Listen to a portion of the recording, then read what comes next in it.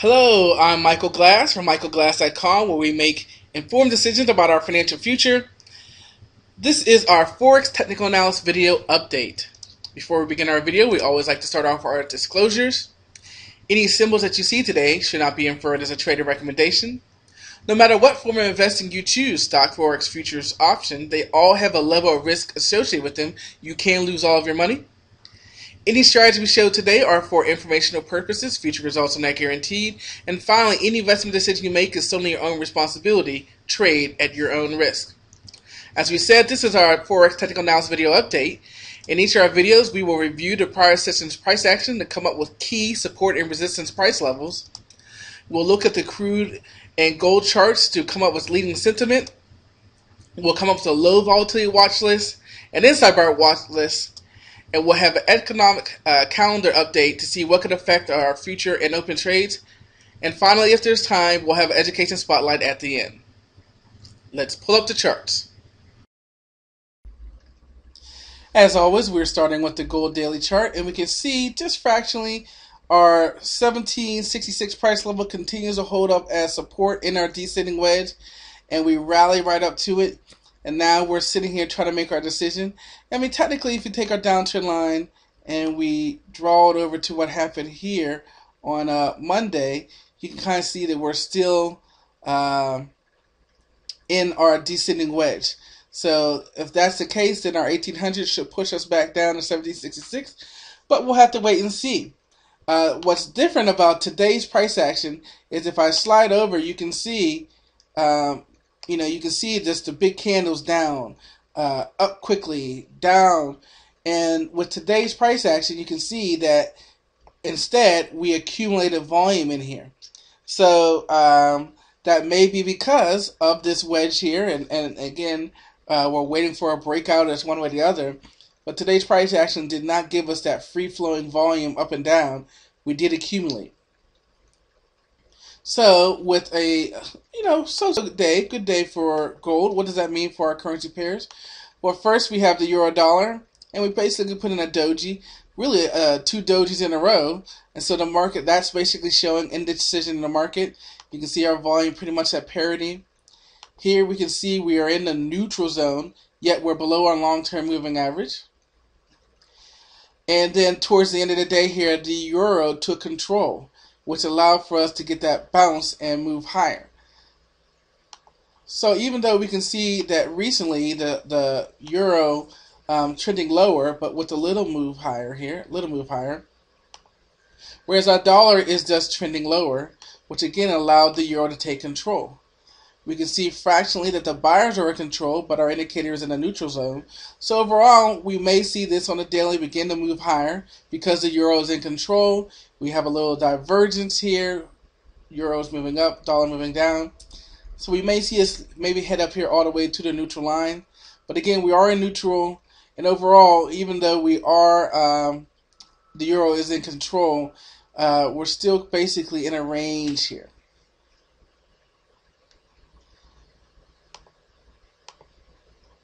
Pound dollar. Pound dollar is coming up to what once was support, is now resistance. We paused here 1.57, sitting here right now. The difference here is the dollar is still fractionally in control, but basically we're seeing weakness under both.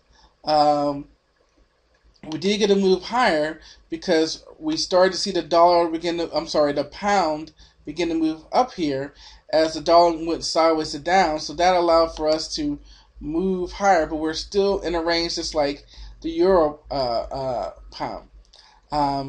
We're in a neutral zone, below our long-term moving average. The dollar's fractionally in control. Looks like the pound wants to take control, and as we said, pound averaging lower, but now making a move up. Dollar's still averaging lower, going down. Here we can see fractionally that the sellers are in control, but our indicator is still in the neutral zone. Finally, we have the dollar franc. Obviously, we have this beautiful move higher. Our resistance is holding in at 0.89. The 200 moving average may act as support. We've moved higher. We're kind of going sideways now that we're up here at resistance. And so we'll have to see what's going to be our catalyst to keep moving higher.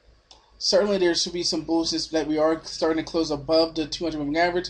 We got a 20 above the 50 cross here, but we are in a sell zone. But now the dollar's back in control just fractionally. The dollar's in control. The pair will move higher. We can see that the franc is averaging lower, dollar averaging lower. But now, just in this last little moment here, as the new time frame rolls over, we got a little hook up here. But just fractionally, the sellers are in control and we're in neutral. So what I'll be watching here, and see what's going on somewhere in here. You can almost say an ascending wedge here. But again, we have our resistance at 0.891. And then we have this uptrend line that we can watch on the 1 hour time frame. As we move to our watch list, we start off with our low volatility watch list, which is our 1 hour time frame using Bollinger Bands. That we have the Euro Yen and the Pound Yen. And our inside bar watch list, we're watching today's rain as compared with Monday, and we will be watching the Pound Dollar, the Dollar Yen, the Pound Yen, and the Euro Yen. Let's go take a look at our education spotlight. And what we're talking about today is a continuation of our discussion about trading plans and why we need them and how to create your own trading plan. And central to the successful trading is a technical skill of identifying high probability trades. So as you're looking at your trading plan and what type of trades you want to take the high probability trades. There are a bunch of setups out there, but they're not all high probability. First and foremost, counter trend trades are not high probability. That doesn't mean they're not going to work, but you're trading against the trend. So that therefore it lowers the probability. We want to focus, especially in the beginning, on high probability trades, leveling the playing fields, trading with the professionals instead of against the professionals. So you have a checklist of conditions that need to be met, and each condition raises your probability of the trade working. No trade is 100%, but we can raise our percentage, our win-loss ratio, our probability of the trade working out by having our criteria for each trade. As you know, you can find us on Facebook, YouTube, and Twitter. We have a page on Facebook, Are You Financially Literate? We have our free 5-course video on high probability trading.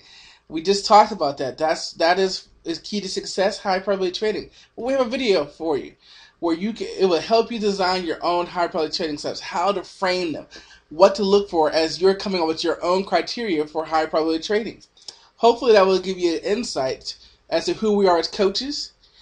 We work with you one-on-one to develop your own personalized trading plan where we focus on high probability trading setups. We find those trading setups that are high probability, but more importantly, the high probability trading setups that match you as a trader. Because there are some that are high probability but have a higher risk. Why not get paid to trade? Rebates for your forex trades. The spreads don't change. The conditions of the market don't change. There's rebates for your trade. And finally, if you're looking for signals, we have those too. We have all the providers that you can get to be traded automatically, or you can get the signal traded for yourself. But again, it's all about finding a provider that gives you the trading setups with high probability and matches who you are as a trader and matches how much you're willing to risk.